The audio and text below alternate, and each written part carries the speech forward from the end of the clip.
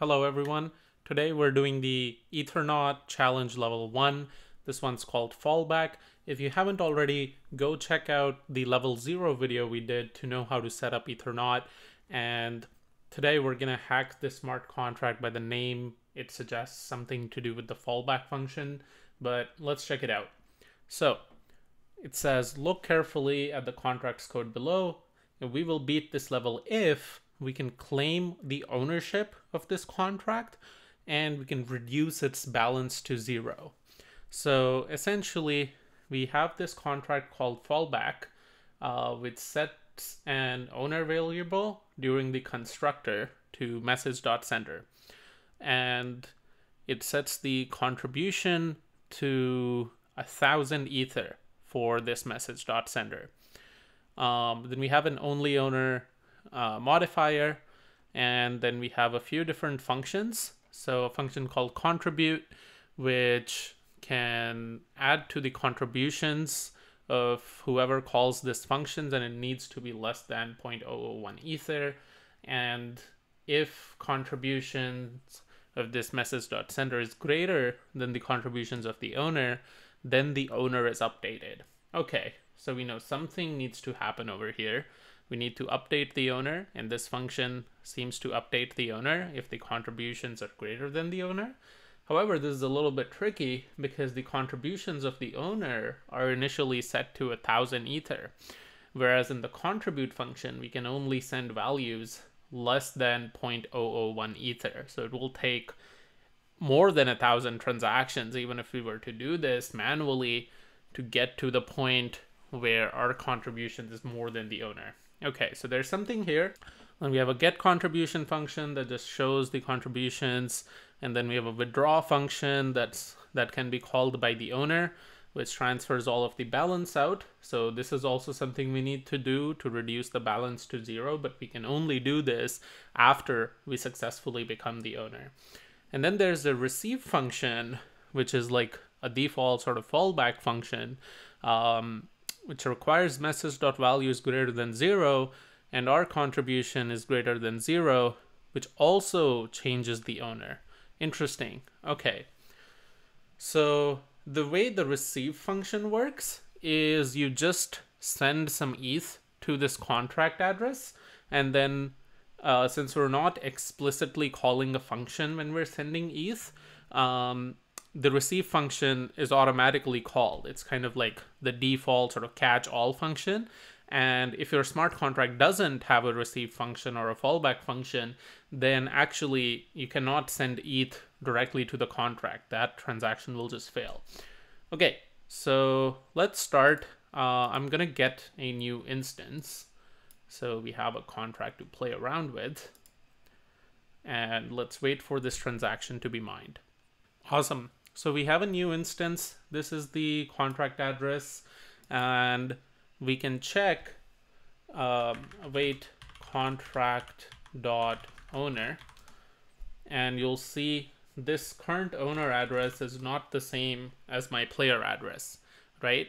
So we need to send this contract. We're gonna use this receive function to send this contract some ETH, and it will update the owner to us. However, to do that, we need to meet this required condition. So message.value is greater than 0. That's okay. We'll just send it a small amount of ETH. And contributions message.sender is greater than 0. So to make this true, we need to first contribute something to the contract to bump up our contribution value. And we'll just send it a small amount of ETH. So we'll just do await contract.contribute, and we will send it a value of 2-way and 0.0001. All right, so we're 2-way, by the way, is a helper function that's available in the console browser, and it converts an Ethereum Ether amount to way. So it converts like 0.0001 girly ETH into way, which is what Solidity expects. And then we click confirm, and we wait for this transaction to be mined. All right, So the transaction has now been mined. Let's check what our contribution is at now. So we do await contract dot get contribution, and we'll do the player address. And it says invalid argument, hex number with leading 0 digits. Interesting. All right. Oh, okay. So it doesn't actually expect a parameter. So we just do, that was my bad. We just need to do get contribution. It doesn't actually take a parameter at all. And we see in this value, it's greater than 0, right? This is a object it's returning. I'm guessing it's some sort of like big number thing or something. So we can maybe do a from way over here. So from way await contract dot get contribution. Yeah, and it says 0.0001. So this returns us a way. It's kind of like a big number because it returns a UN256, and UN256 can possibly be a really large number, much more than what JavaScript can handle by itself.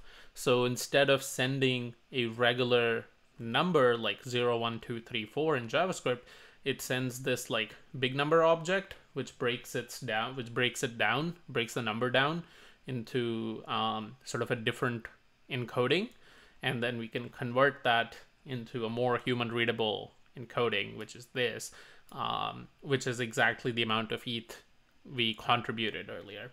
All right, so now that our contributions are greater than 0, let's just send this address some ETH. So we'll take the contract address, and I'm going to copy this contract address, and I'll go to MetaMask, and I'll send this contract address a tiny little amount of ETH.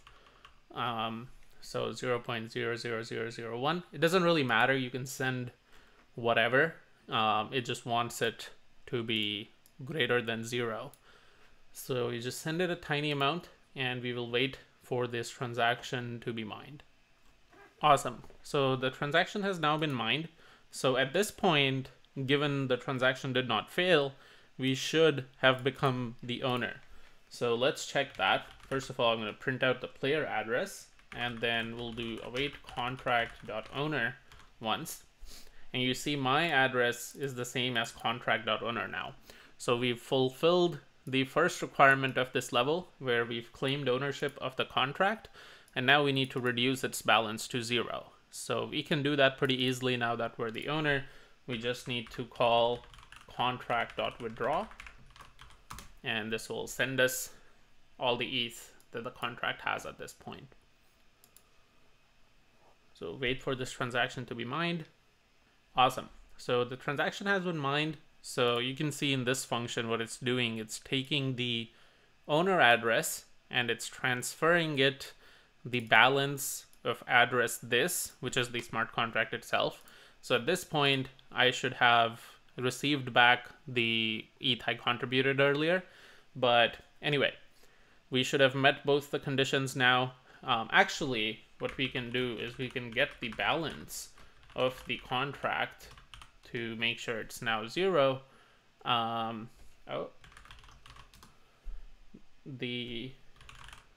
needs to be contract.address, right? So you do await get balance contract.address, and you see it's now 0. So we've claimed ownership and we've reduced the balance of the contract to 0. I'm going to go ahead and submit the instance now for verification and click confirm. Wait for this transaction to be mined. Perfect. So the transaction has been mined, and amazing. We've successfully passed this level. We've learned about the OpenZeppelin's ownable contract and how it can be used to restrict the usage of some methods to a privileged address, which is typically the only owner modifier.